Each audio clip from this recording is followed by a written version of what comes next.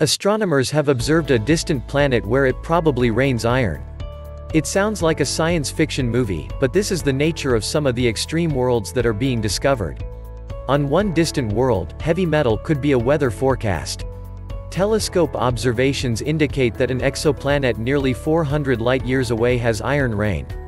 Wasp 76b, as it's known, orbits so close into its host star, its dayside temperatures exceed 2,400 degrees Fahrenheit, hot enough to vaporize metals. Its unusual name comes from the UK-led Wasp telescope system that detected the world 4 years ago. The planet is an extreme kind of exoplanet known as an ultrahot gas giant.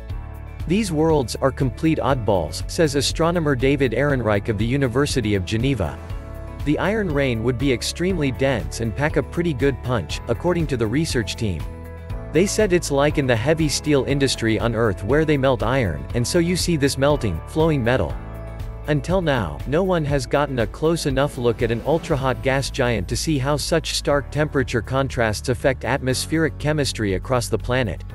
Wasp 76b is nearly twice the size of Jupiter, the largest in our solar system, yet takes less than 2 days to orbit its star. This hemisphere must be so hot that all clouds are dispersed, and all molecules in the atmosphere are broken apart into individual atoms.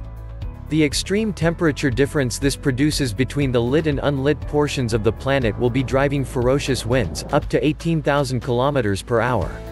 What we surmise is that the iron is condensing on the nightside, which, although still hot at 1,400 degrees Celsius, it's cold enough that iron can condense as clouds, as rain, possibly as droplets. These could then fall into the deeper layers of the atmosphere which we can't access by our instrument, says Dr. Ehrenreich's team. The team used the Very Large Telescope in Chile to examine starlight filtering through Wasp 76b's atmosphere as the exoplanet passed in front of its sun during 2 orbits. Those observations revealed the chemical components of different regions of the atmosphere. Another of the planet's interesting features is that it always presents the same face to the star, a behavior scientists call being tidally locked. So it's always daytime on the star-facing side, with clear skies. And it's always nighttime on the night side, where temperatures fall to about 2,700 degrees. Earth's moon does exactly the same thing, we only ever see one side. They get blasted with so much radiation from their suns that their dayside temperatures rival some stars. Surprisingly, however, we do not see the iron vapor in the morning, as night transitions back into day, Dr. Ehrenreich explained.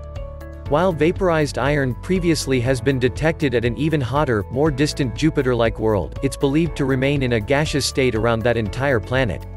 One of the scientists on the Discovery team, Professor Don Polacco from Warwick University, said it was hard to envisage such exotic worlds. This thing orbits so close to its star. It's essentially dancing in the outer atmosphere of that star and being subjected to all kinds of physics that, to put it bluntly, we don't really understand. It will either end up in the star or the radiation field from the star will blow away the planet's atmosphere to leave just a hot, rocky core. Professor Polacco added. Often with these discoveries, we see detailed 3D compositions where it's difficult for people to tell whether it's a real picture or just a computer-generated image. By putting some fun into it, we're not fooling anyone, the astronomers said. Thank you so much for watching. Don't forget to share this video and subscribe to our channel. Please click the subscribe button below and click the bell icon to be notified whenever we publish a new video.